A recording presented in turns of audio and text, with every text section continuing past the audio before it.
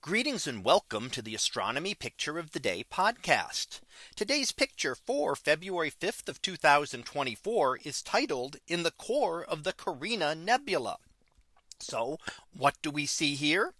Well, here we're looking at the very central portions of the Carina Nebula. Now, this is a prominent star forming region, also known as NGC 3372. It's quite large, extending over several hundred light years. So here we're looking at the center of the nebula. And what is it made up of? Well, primarily hydrogen gas, which we see toward the center of this image. And that shows is the red and orange regions of hydrogen.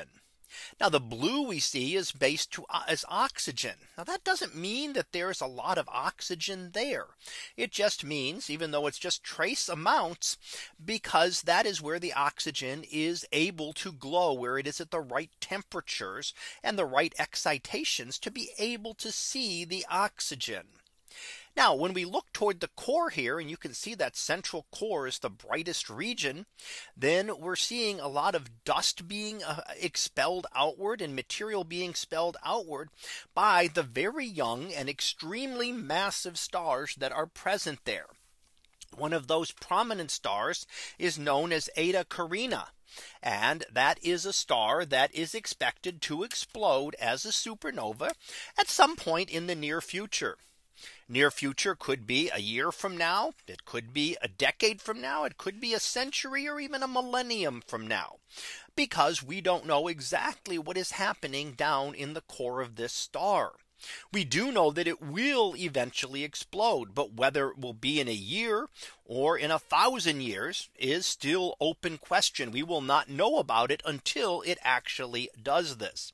And if you want to think about this, this star is about 8,000 light years away, meaning that we see it not as it is now, but as it was 8,000 years ago.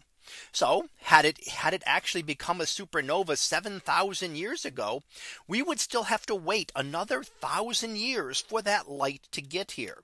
So it's one of the things to think about. We never see anything in astronomy as it is right now. We always see it as it was in the past. So any changes that occur, especially things that are far enough away, we may never see for a very, very long time.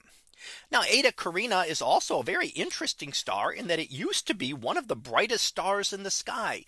Back about 200 years ago, it was one of the brighter stars that we could see in the sky. It's since faded. Now that could be for a number of reasons. The star goes through a lot of changes as it reaches the end of its life. It could also have expelled material around it, which just dims the star, blocks some of the light from the star actually from reaching us. So there are a number of things that could account for this.